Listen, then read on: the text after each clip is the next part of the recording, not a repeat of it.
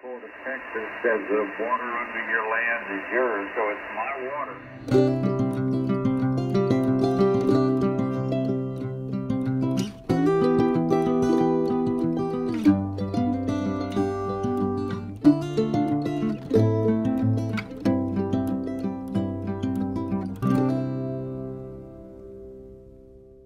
Lately in my shack, I've been finding the patch cables and other cables, power cables, etc., have been an absolute nightmare. I like to play radio, I like to get different rigs out, and it's quite often a real frustration when you can't find the end of the correct cable.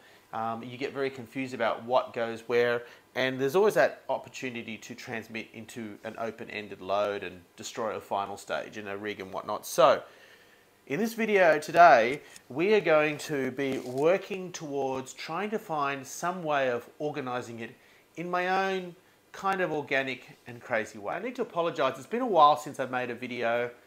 Obviously, I needed to get some things done. We've had a quite strange situation when it comes to bathrooms in our house, about the last 10 years. And that is that we haven't had a bathroom door. Anyway, I'll show you. Let's go have a look. I've been copying a lot of flack for the fact that our bathroom doesn't have a door for the last 10 years. So things have been a little bit slow. We do have this sliding door into the laundry, but hey, makes things a bit uncomfortable.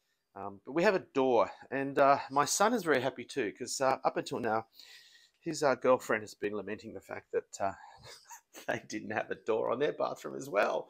So 10 years later, we have a door. And this was facilitated by the fact that not only was it a bit embarrassing to sit in the toilet making noises while there's no door, it was also that all the steam was coming out into the room and causing some mold issues. So I was urged into action by the impending doom of a mold-filled apartment. This has slowed me down on the radio front a little bit. What happened was, that black door that you just saw there, I've mangled the edge of it, and I was going to put a piece of strip on here to cover my sins, and then I thought, well, you know what? Well, actually, I put this on, and the door jammed, and I couldn't get out of the bathroom. Had to ring for help, and it was just a complete disaster. So I thought to myself, well, what am I going to do with this strip now that I'm not going to put it on the door? And that got me to thinking, well, I've been having a lot of struggles with my antenna system because I'm having to unplug and plug things, and I've got to remember which cords go where, and it's all tangling. So what I'm going to do is I'm going to have this strip I've turned into a little, I guess it's a little organizer for my antennas. So I'm going to have antennas on this one with provision for extra antennas should we make. We're going to definitely make more antennas. So provision for extras, and this is what's going to be where the leads for the rigs and ATU and whatnot come out. So what I'll end up doing is I'll have all of these labeled, care of our wonderful brother P-Touch. And I'm not being sponsored for that, by the way. And so what we'll be able to do is, using the meter as the hub, we'll be able to organize to play with radios whenever we want to and not have to wonder which cable goes where. So that is the plan. All my rigs accessible quickly when I want to plug in the S-Spy, when I want to plug in the QDX, bang, bang, bang, bang, done. I'll show you when it's all installed. And that is the labeling done. As you can see here, we go 80/40. So that's the DCT OzQRP 80 meter rig, the 40 meter rig, my Kenwood 520, the AirSpy, the QTX, and the ATU. Should I use it? At the moment, my antennas are pretty reasonable SWRs without a tuner, which makes life a lot easier. It's one less thing I have to do: tune an antenna. And now it is time to install our antenna organizer system. I've also scavenged a number of power cables so that I can leave them plugged in as well for the OzQRP rigs and for the QDX and whatnot, rather than unplugging and plugging, which, you know, over time could cause an issue. And it's just nice to be able to switch on, and whatever I power up, the switch on will power up.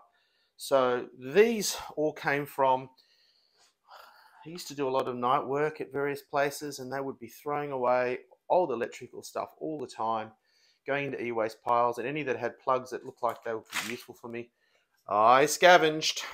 And I would suggest that you scavenge too, because if you scavenge enough, it's a good way of saving money.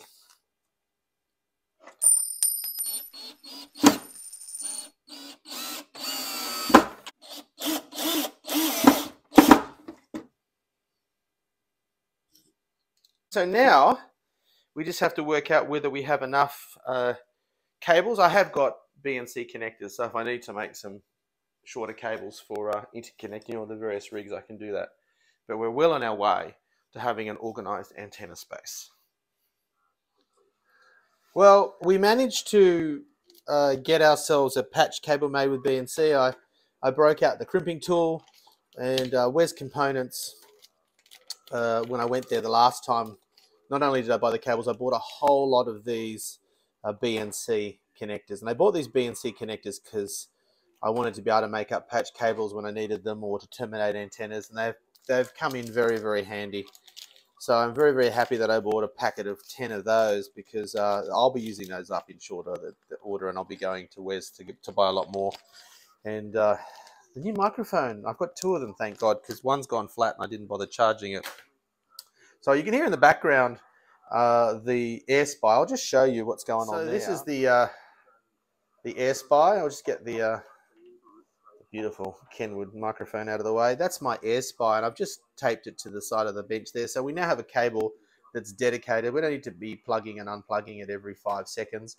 And we're listening to the 80-meter band on the Mac from 2007.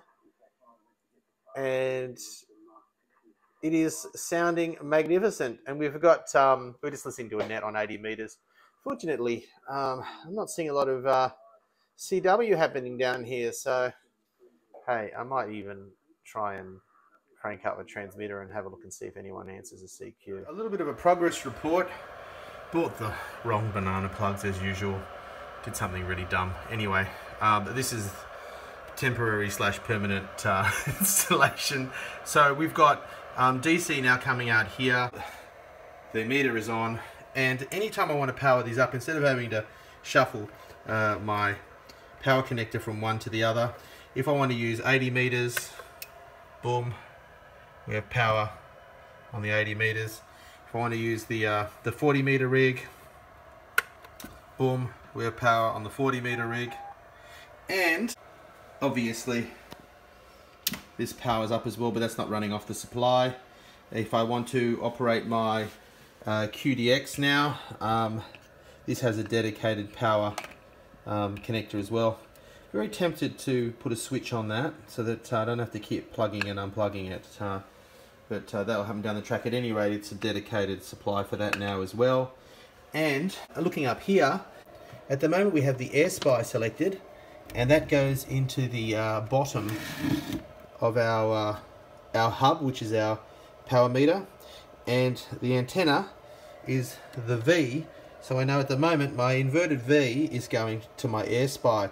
Now, should I want to operate one of the other rigs, for instance, say I wanted the 520, okay, I could grab my 520 and feed that cable in the bottom there, and then that would mean the 520 is connected to the V.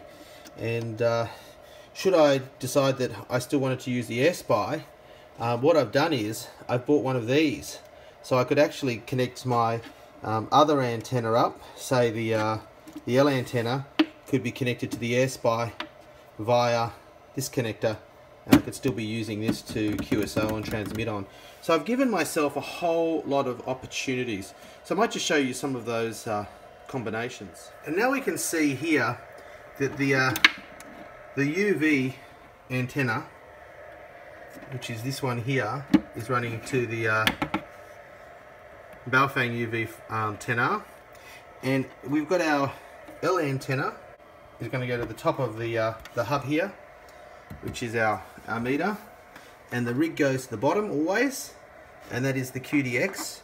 And the inverted V, which is this antenna here, because I know it's labelled there, all the antennas are on this side and all the rigs are on this side. My inverted V is connected via the joiner to my air spy rig. So I'm now in a situation where I can very quickly configure the station however I want it. So, you know, if I heard something on 40 meters and I wanted to fire up this rig here, I would just unplug the QDX from the bottom here, and I would grab this one here that's labeled 40, plug it in the bottom of the hub, and away I go. And there's no scrambling for cables and trying to work out what goes where. So that is my new cable organisation system with dedicated power for rigs, and I am really happy to have a working situation that's just a little bit more user-friendly in my own way. Now, I hope you've enjoyed that short video. I'm now much more organised. Unfortunately, when I plugged my QDX in and went to transmit, the cat control's working on it, but it's not transmitting. And I strongly suspect that I didn't seat those transistors correctly up against the board when I put them down. I put a lot of, well, not a lot, but I put some heatsink compound under them. That may have been compensating for poor contact, but I strongly suspect that I fried those transistors. So I'm hoping that's what it is and it's not one of the surface mounted devices. So what I'll be doing is ordering those FETs from Minikits stocks them, so they're a local supplier used quite often. I'll be ordering those transistors, those FET transistors, and trying to change them out, and I'll probably also put it on the PC and just make sure that it's not a control issue with Linux. But it was working before, so I'm assuming that I've fried the finals. That's the joys of homebrew. It's still receiving wonderfully, and I am certain that it's a small glitch. We'll get it up and running again. This time we'll be a little bit more careful about how we see those transistors. Please like and subscribe.